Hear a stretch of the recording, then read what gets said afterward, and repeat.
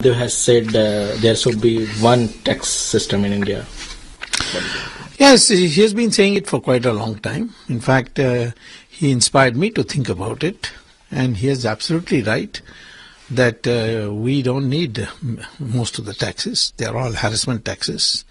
The service tax, you have income tax and service tax. How can you have both? These are all the crooked brain of Mr. Chidambaram.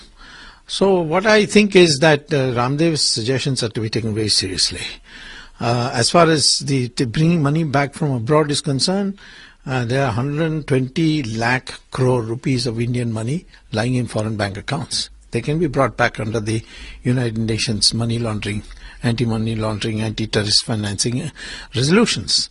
So all that Ramdev says is possible to convert into action. In Advaniji's house, there was a meeting three days ago where I also attended, where matters were discussed. Now there are some things which can be done quickly. For instance, upon coming to power, we can abolish income tax, no problem.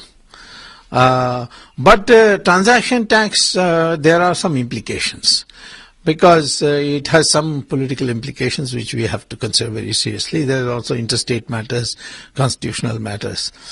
So some things we will do right away coming to power.